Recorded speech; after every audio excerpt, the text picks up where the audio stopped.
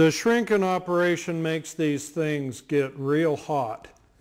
I can feel the heat of the metal, the 14 gauge and the 16 gauge and this 1/8 inch 3003. You can feel it glowing right through the gloves. I don't know that that helps any with the hardness of the metal, or conversely with the softness. People would automatically, dream up an idea like, well, it's hot, it must be getting softer, and that's why you're able to do it. Well, we started out cold, and we ended up hot. So whatever the NASA level theory is on this stuff, I found it pretty satisfying to shrink this. And we measure the thickness on this, and it's coming up 10, 15, 20, 25 thou. So it's not a bad deal. Works pretty good.